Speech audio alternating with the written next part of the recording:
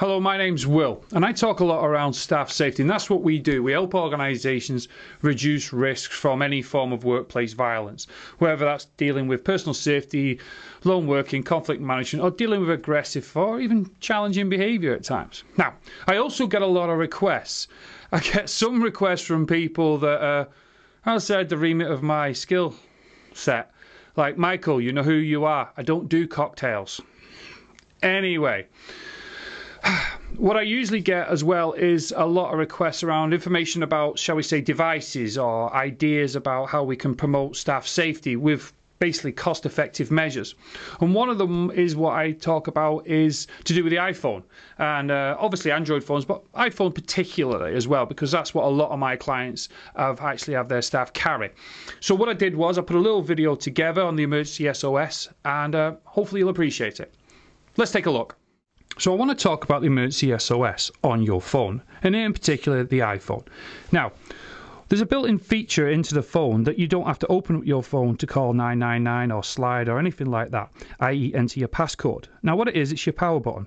And if you rapidly hit your power button, approximately 5 times,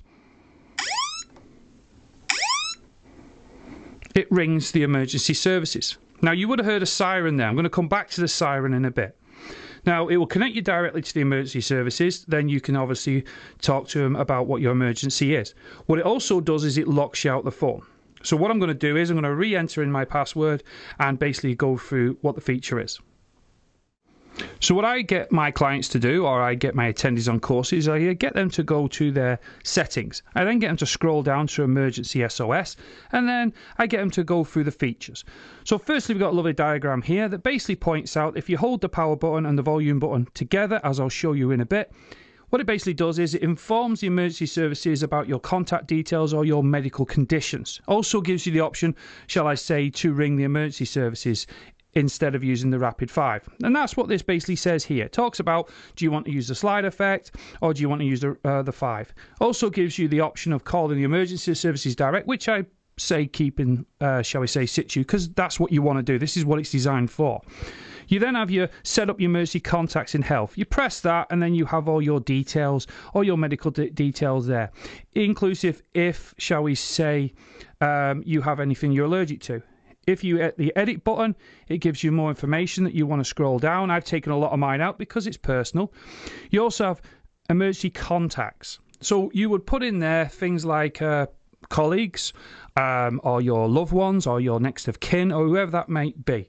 You also got it so you can show when locked as well. So you've got information there that you can add into the system of the phone that helps the emergency services, or even a bystander if they know what they're doing, to access, shall we say, people that you require assistance from. Also has at the bottom the delete the medical ID if you so wish. So we've got loads of features there that help you, like I said, your size, your weight, your blood, anything like that.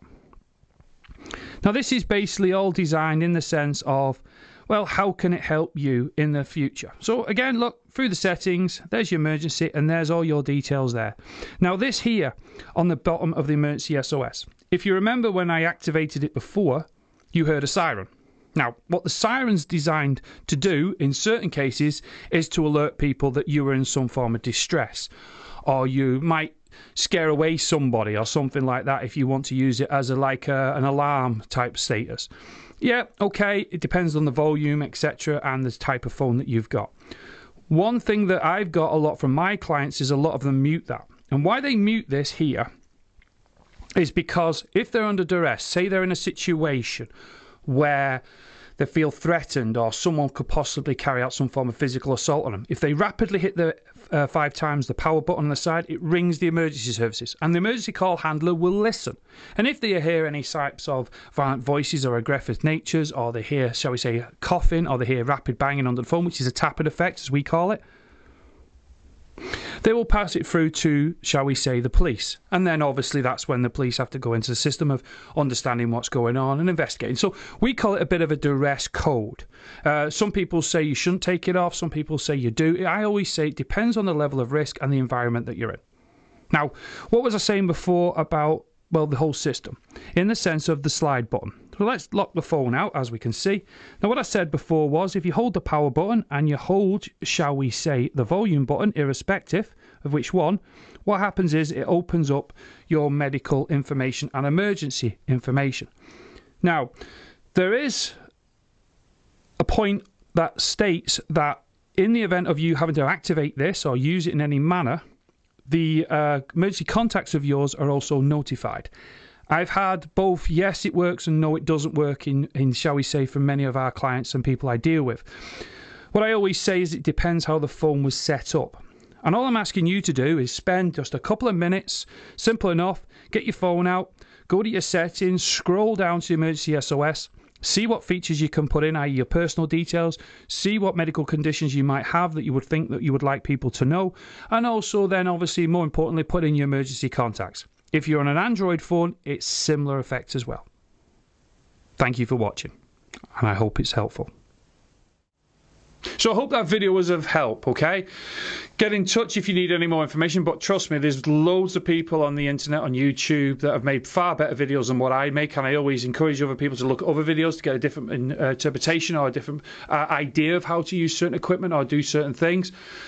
So, finally, can you all please at least look at our social media, join us on LinkedIn on our Quell training page, or basically subscribe to our channel, because the more people we get, it encourages me, particularly within the company, to actually do more videos for people. Thank you for watching, stay safe what you're doing, and bye for now.